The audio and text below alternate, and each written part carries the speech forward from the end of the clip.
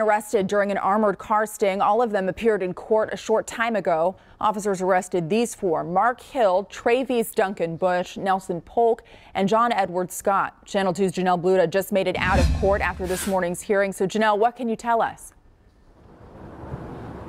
Yeah, well, that hearing started around 10:30 this morning, but it just wrapped up a few minutes ago. Now, not a lot happened today in the courtroom. All the men stood in front of the judge and they were read the charges. They all said that they understood the charges against them. Now, they also discussed whether or not they were financially able to qualify for a court-appointed attorney.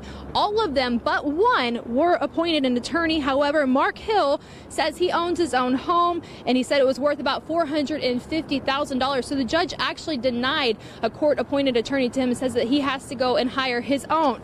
Now, he has an attorney determination hearing tomorrow morning at 10 a.m. The others, including him, will also be standing in front of the judge next Wednesday at 9 a.m. for a preliminary hearing and a detention hearing. Now, bond was not discussed today, so all of the men are staying in the custody of the U.S. Marshals. Reporting live, Janelle Bluda, KPRC, Channel 2 News.